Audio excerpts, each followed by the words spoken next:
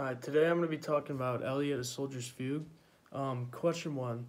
So, what I noticed compared to the other plays is how this play has a musical aspect and it is a musical, kind of unrelated to other plays. Although there might have been some music, it didn't really focus around that aspect.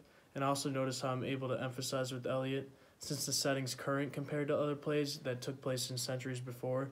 And Elliot served in the Iraq War, which is recent, and he's like around my same time zone and same generation.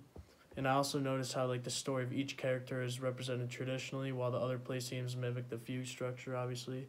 And I kind of toned in on the pathos and emotional appeal through the audience feeling sympathy, like relating to the PTSD, the impact of war and nature that it had on this family, and the motif of violence throughout the play.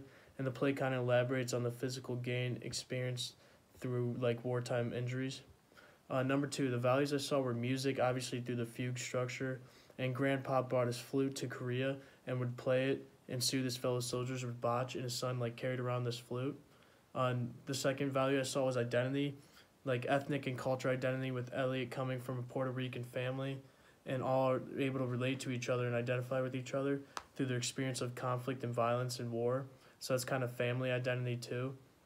And it's also present when Elliot like realizes the suffering he went through, kind of related to his father's after reading the letters his father sent his grandpa, like that were tucked away in the basement. And the third value I saw was trauma. So the play kind of captured Elliot's youthful innocence and then his transformation into all this war and gore, and the physical gain endured among three generations that was bottled up is a metaphor for like the psychological impact of war and trauma that it had on these three generations of people. And Elliot wonders why they were quiet, but that's because they were just trying to tuck it away and forget about it. Three, what I looked up was Barrica, which is a Puerto Rican, especially one who lives in the United States. And this applies the context because that's obviously the family. Number four, I think, well, in the play, Elliot and his father both served for the U.S., and they are sent home for being injured, which kind of shows how America just cares about productivity and efficiency. The American soldier is just another number or whatever, and they don't really care about their overall life. Grandpa, however, served for Puerto Rico, and he doesn't remember the pain and gore like his son and grandson do, and he remembers the good things like music and harmony, which kind of shows that America just kind of sends whoever out in the war and just cares to win at all costs, pretty much. Number five, in the play, Grandpa compares the fugue to the act of untying knots between the various melodies.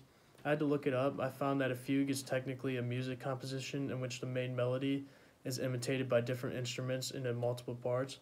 I think in the fugue scenes, like people narrate each other's actions and sometimes narrate their own. I believe that the war is kind of the main melody in the play, and it's imitated by different instruments being people, with them having to untie or tell their stories to contribute to the overall fugue. And then number six, the questions I have are, why does Pop throw away his flute during the Vietnam War, and he's barely involved in music, unlike his son and father? And how do the differences in musical selections between Grandpop and Elliot reflect their personalities?